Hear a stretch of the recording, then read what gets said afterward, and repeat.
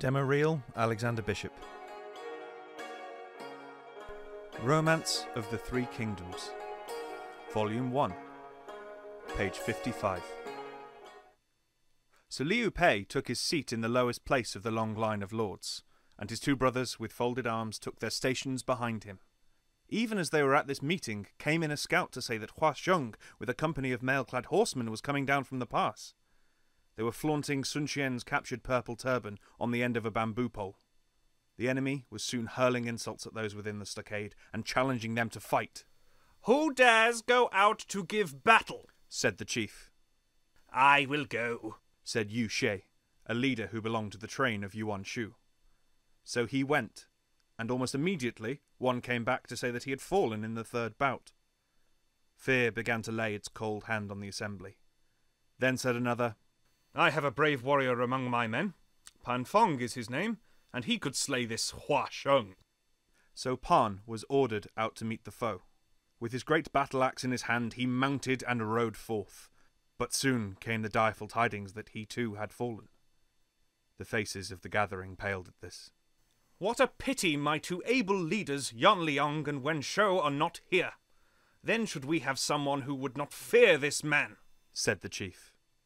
He had not finished when from the lower end a voice cried, "I will go. Take his head and lay it before you here." All turned to look at the speaker. He was tall and had a long beard. His eyes were those of a phoenix, and his eyebrows thick and bushy like caterpillars. His face was a swarthy red, and his voice deep as the sound of a great bell. "Who is he?" asked the chief. Kung Sun San told them it was Kuan Yu, brother of Liu Yuan-te. "And what is he?" He is in the train of Liu Yuan-te as a mounted archer." "An insult to us all!" roared the chief's brother from his place. "Have we no leader?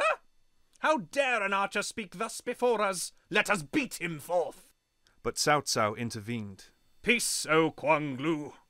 Since he speaks great words, he is certainly valiant. Let him try. If he fail, then you may reproach him. Guanzhong will laugh at us if we send a mere archer to fight him," said the chief. "He looks no common person, and how can the enemy know he is but a bowman?" said Cao Cao. "If I fail, then you can take my head," cried Quan. Cao Cao bade them heat some wine, and offered a stirrup cup to Kuan Yu as he went out. "Pour it out," said Quan. "I shall return in a little space." He went with his sword in his hand and vaulted into the saddle. Those in the tent heard the fierce roll of the drums, and then a mighty sound as if skies were falling and earth rising, hills trembling and mountains tearing asunder. And they were sore afraid. And while they were listening with ears intent, lo, the gentle tinkle of horse bells, and Kuan Yu threw at their feet the head of the slain leader, their enemy, Guanzhong. The wine was still warm. This doughty deed has been celebrated in verse. The power of the man stands first in all the world. At the gate of the camp was heard the rolling of the battle drums. Then Yun Shang set aside the wine cup till he could have displayed his valour, and the wine was still warm when the enemy had been slain. Cao Cao was pleased at this success, but Shang Fei's voice was heard shouting, "Brother, you slew the leader! Why did you not break through the pass and see Sung Shou? Could there have been a better time?" Again arose the voice of the peevish Yuan Shu. "We high officials are too meek and yielding. He is the petty follower of a small magistrate, daring to flaunt his prowess before us. Expel him from the tent, I say." But again Cao Cao interposed.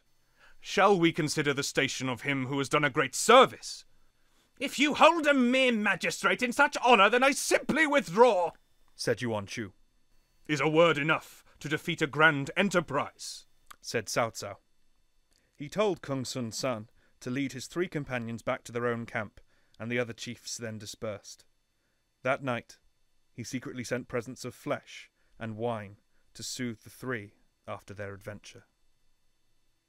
You can find me at www.alexanderbishop.co.uk.